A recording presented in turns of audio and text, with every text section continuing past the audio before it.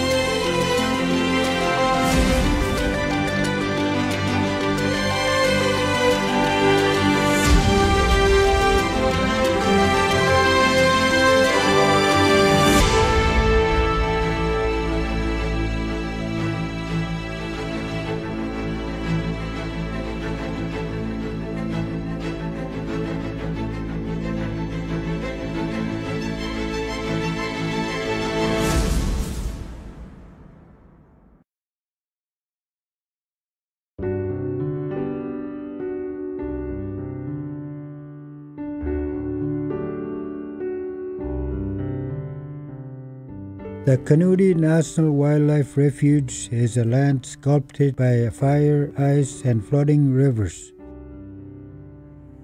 The refuge lies in the Kanuti and Kaikouk River basins and covers an area slightly larger than the state of Delaware. This region experiences one of the widest temperature ranges on Earth. Temperatures can range from -70 to over 90 degrees Fahrenheit within the year. Within its borders lies a patchwork of habitats, ranging from dry, windswept tundra uplands to valley-bottom wetlands. The ecosystem is complex and dynamic. Lightning-caused wildland fires burn through the refuge on a 40 to 100-year cycle. Meanwhile, the meandering Kanuti and Kaikouk rivers change the landscape on a more leisurely schedule. It is an intact boreal ecosystem that is largely uncrossed by roads and untouched by development. Though few people visit Kanuti, the refuge is full of activity and energy, especially in the summer season. Grizzly and black bear, moose, wolves, wolverine, mink, and beaver share the refuge with a wide range of smaller mammals. Some animals pass through sporadically, like the migratory caribou from the western Arctic herd. They birth their young during the summer on the Arctic coastal plain of the North Slope and migrate south for the winter, occasionally crossing or spending a few of the dark months of winter on Kanuti Refuge. Chinook and chum salmon also migrate to spawn in refuge waters after swimming more than 1,000 miles up the Yukon and Kaikouk rivers. Other fish like seafish, grayling, and northern pike also make seasonal migrations in refuge waters.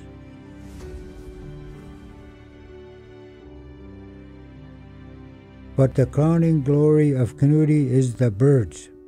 Over 125 species of birds regularly use Kanuti in one or more seasons, including 48 kinds of shorebirds and waterfowl. Migratory birds were a primary reason for creating the refuge.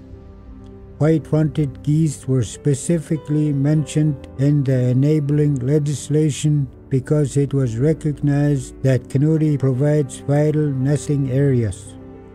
White-fronted geese migrate here from their wintering areas in Louisiana, Texas, and Mexico by following the Central Flyway, which in the spring and fall can be a virtual river of birds that spans the North American continent.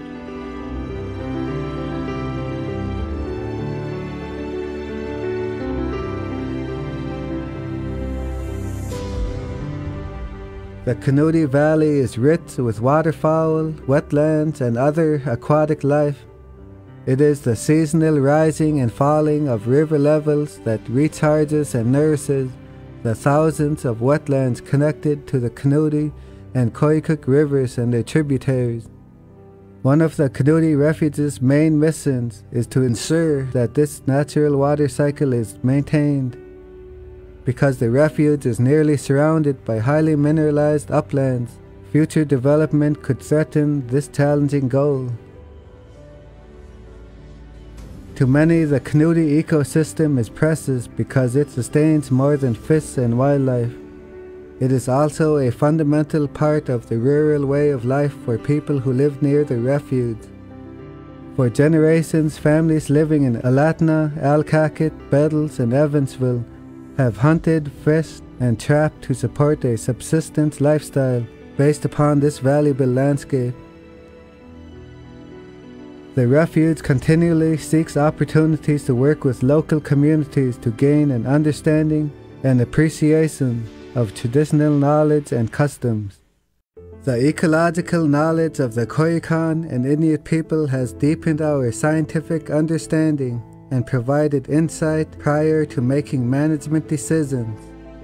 Kanuti is part of a system of more than 500 National Wildlife Refuges, whose mission is to preserve a national network of land and waters for the conservation and management of the fish, wildlife, and plant resources for the benefit of present and future generations. A priority use of National Wildlife Refuges is to provide opportunities for wildlife-dependent recreation. On Kanuti, these opportunities include hunting, fishing, and trapping, and the continued subsistence activities by local rural residents. Visitors are encouraged to inquire about private lands owned by Native people and corporations within Kanuti before traveling to the refuge.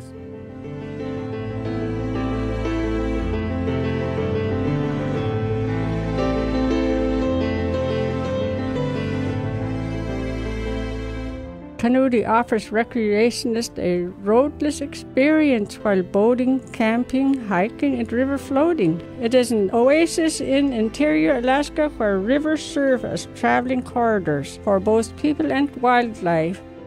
While experiencing the refuge, there is a true sense of solitude.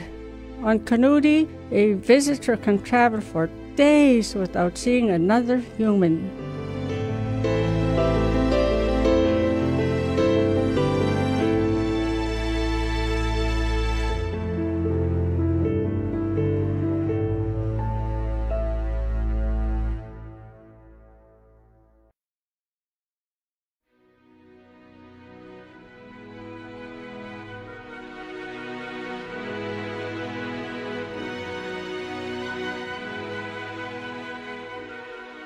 Kanuti is pristine, full of natural patterns still shaped by environmental processes, and absent of the straight lines and clutter associated with urban spaces.